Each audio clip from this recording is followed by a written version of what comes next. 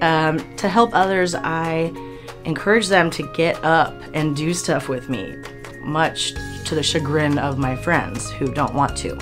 So I encourage them to go on walks with me. I try to help them eat healthy by cooking for them.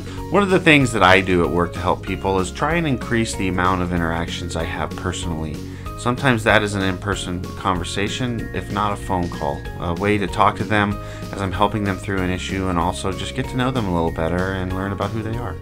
I do a lot of volunteering at my son's school with field trips or with organizing fundraising efforts there. I always like to be there for anybody, whatever the case, whether it's a friend in a sad or bad situation, or whether I'm at work and need to go the extra mile to make sure that a member has what they need so that way their situation is resolved.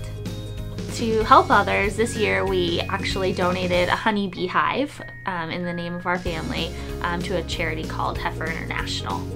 What I do to help others is donate blood.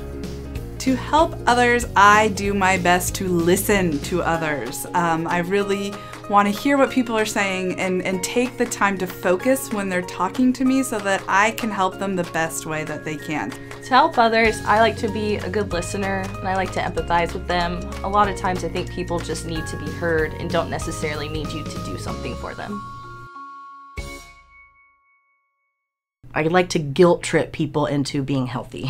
So that's kind of what I do to help others.